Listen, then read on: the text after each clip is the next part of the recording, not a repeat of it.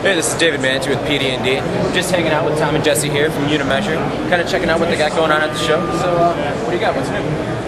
Well, basically, these products right here.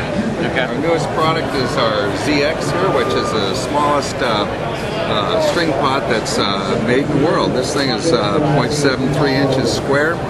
Has a 1.5 inch travel, 38 millimeters, and it is potentiometric based.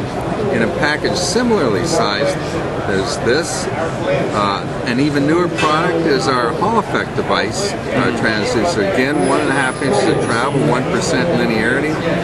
This device uses a Hall+Effect rather than a potentiometer in it, and that gives it some good linearity properties, and it's very, very useful way of going. So who's been the most interested in these at the show?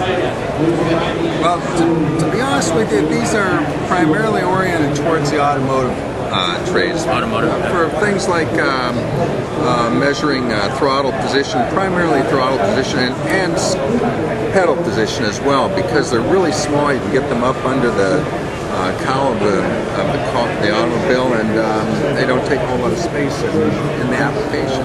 Okay. And one thing that I like to ask people at the show is, what has been one of the more or most interesting applications that you've seen your products go into or be useful? Wow. Probably something like this transducer right here. One of the most memorable applications is in a pod that's used as a lift for trucks.